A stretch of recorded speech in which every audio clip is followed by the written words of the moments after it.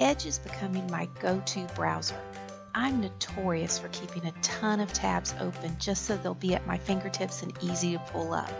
Well, now with Edge, when I open a new tab, I have all of my most recently or top visited sites available right here at the top. So I can easily just click and it quickly launches that website, whatever I need to go to.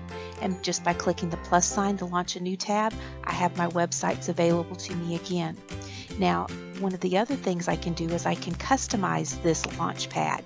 Office 365 is one I use a lot, so I can just click on it, drag the tile to the beginning, and even pin the tile there. So no matter if I take a week off of going to a website, it'll still be there ready for me to access.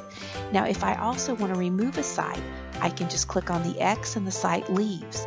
If I want to add a different tile and possibly pin it, all I have to do is click the plus sign and I'm in total control. I just type the website or paste it, and now I have got this website I can pin and always have available to launch whenever I need.